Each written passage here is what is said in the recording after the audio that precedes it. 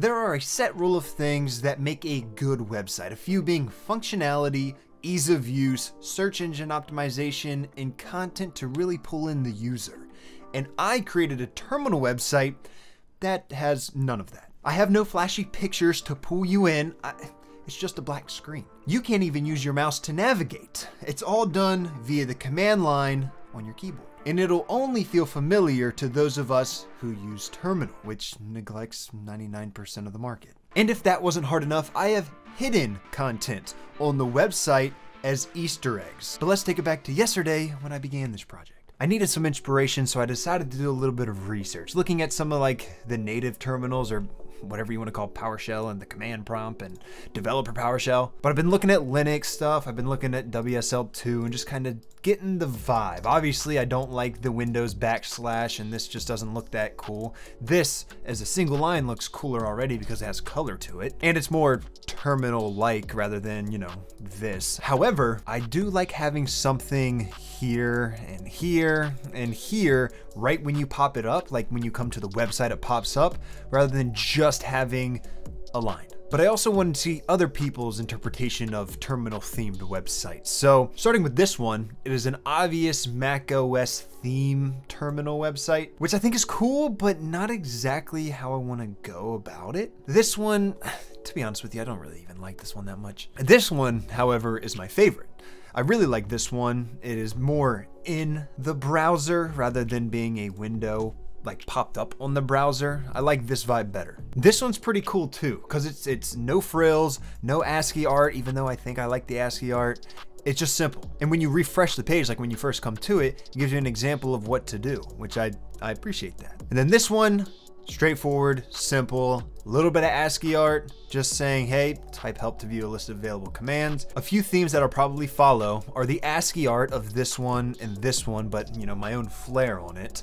All of these have something that has to do with typing help for your list of available commands. Type help for list of supported commands. And here's the list. Type help to see list of available commands. And here's the list. For a list of commands, type help, and well, here's the list. And one more to go. Type help to view a list of available commands. And this one I like a little bit more because, well, actually the descriptions aren't too good. I like the idea of there being an actual description as to what to expect. You can use context clues, yeah, when it says about, presumably that's about the individual who owns the website, but I would like a little bit of, you know, 3-word description onto, like it's who is first or something like that. I think it'll make more sense for some of the other commands to have an explanation of what this command will do. Starting with the boilerplate, the index.html file with the head and body, all I know now is that I'm going to need a text area. This is where we're going to enter our commands, then a handful of other minute details to get us started. I'm not going to bore you with the basic HTML and CSS stuff, but this is our starting point. Let's put the functionality together first before we start making it look all pretty and like an actual terminal. My goal is to just use pure HTML, CSS, and JavaScript because, as you know,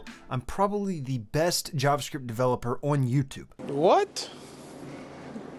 Bro, what are you talking about, man? Woohoo, professional coder. Now my favorite part, the details.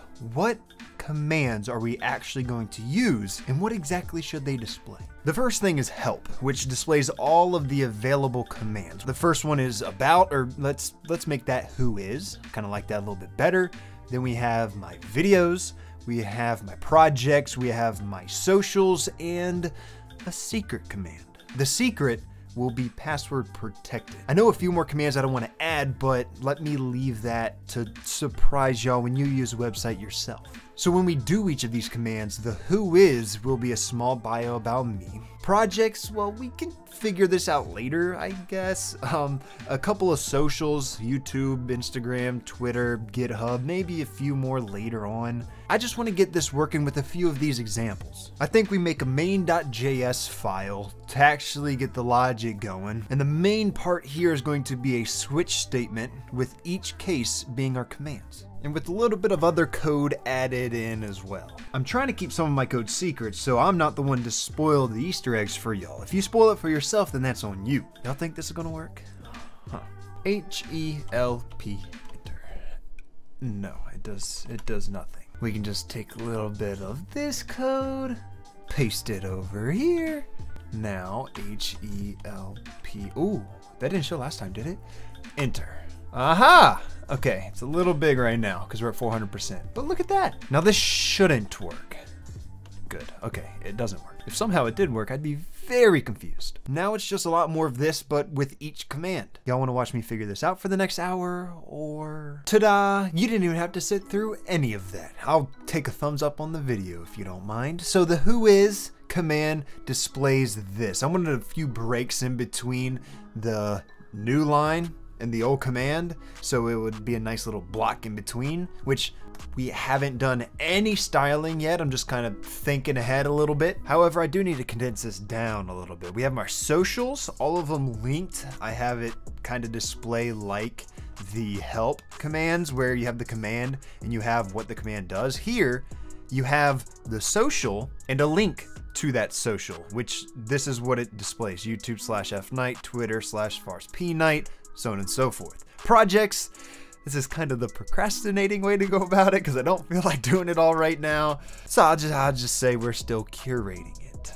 I will have them done whenever I do my actual website. This is just like a fun little in-between terminal website before I do like my main personal website. Oh yeah, I added help and I added clear. Not functional yet, but I added them. Which, by the way, I'm calling each of these help, projects, social in the actual switch case. Help, social, projects, you see? There's definitely going to be a little bit more flair, a little bit more styling I'm going to add to this switch statement in the cases, so it's not just like regular whatever, but again, we're not doing styling just yet. But let's see how this works. So help should work. It worked the first time. Okay. Whois? This one's going to be a doozy. All right. As you can see, I did new line because when I format it, it's going to be much smaller. And then social is the real kicker. Let's see. Yeah, I'm happy with that. Now there is one command in particular that I'm avoiding showing y'all, and that is this one right here, secret. That one, I'm not going to tell you about. Obviously, you have to go ahead and find the password and then go down that rabbit hole. But I think it's time to make things a little pretty, a little bit more terminal-like. And I've done some research like throughout this process. I think I know what color scheme I'm going with. It's unlike anything you've seen. Now what I really want to do first is just make it look a little bit more like a terminal, removing the text area box so it's just the caret there blinking, which it is there. It's not blinking yet. It's white though, so we'll be able to display that a little bit later. And I know I'm going to want to have these commands be a different color than the rest, and then what the output is be a different color than all of that, but you know, I'll implement all of that later. I'm just kind of getting most of the boilerplate down and implementing the blinker and whatnot to get this blinking, which it is at 50%, but obviously this video sped up.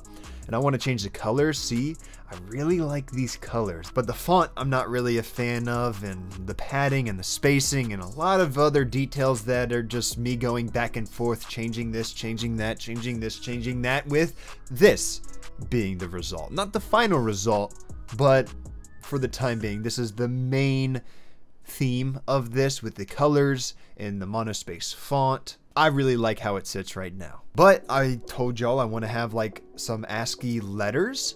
I also, which is obviously going to be my name, but I also would like some ASCII art as well. Something that's beachy or islandy or just looking over the water.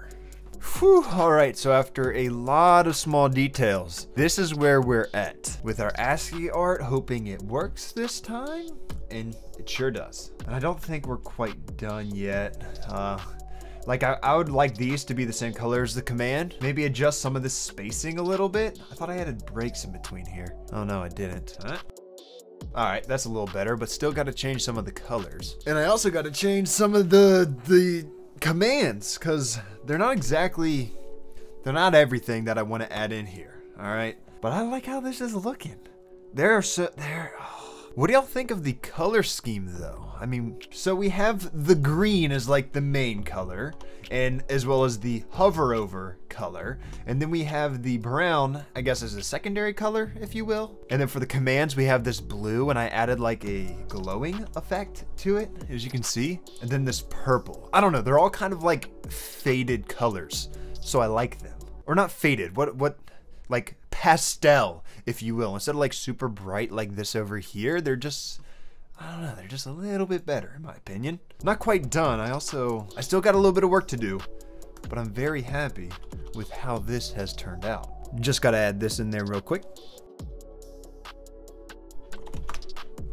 Woo. And that's it. That's all I'm going to show you in the video, because I want to give you the opportunity to go in and play around with it if you're interested in doing that yourself. I tried to count how many Easter eggs I had in there. Obviously, I couldn't show those in this video, or else that just defeats the whole purpose, but I counted at least 4, with a few others that I'm not sure count as Easter eggs, or if they're just technically part of the program or the website or whatever. But either way, this was a fun project. I would love to get y'all's opinion on on the project itself, but also how I structured this video. I'm always trying new ways and different ways to go about it. I don't know if I should have showed more code. I tried to show little snippets here and there. So what'd you think? This is a genuine question, not like a way to get you to engage more in this video by making a bunch of comments. No, I'm genuinely curious. What did you think of the structure of this video, and how do you like the website? You think it's pretty cool? I like it, which I guess is really all that matters, right?